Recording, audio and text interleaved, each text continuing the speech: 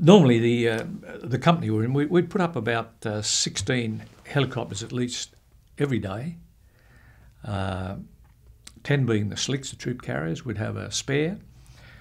We converted one to a smoky ship, so we were pushing oil through the hot end of the engine. The idea was that he would fly at high speed, low level, between us and the nipper palm where we were going in, hopefully to give us some cover.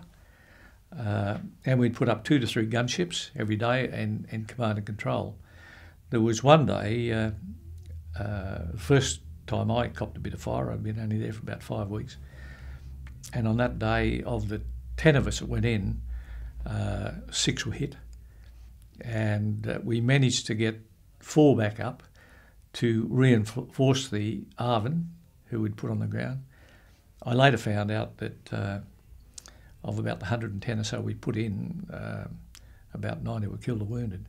That was a particularly hot day, and I do remember that the battalion commander was overflying at the time, and I heard him call our command and control and suggest we didn't go into that area. It was already bad. We knew the gunships were taking fire. The artillery hadn't had the effect we'd hoped. But as in that particular war, the ground commander had the final say. We delivered where they wanted us to go, and that's just what we did.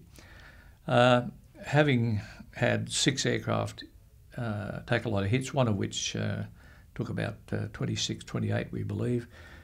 So fuel was pouring out of him.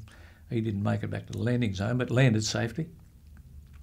And I think the maintainers, a tribute to them, I think we might have had 1 day on the ground, and the day after that we had the 16 up again.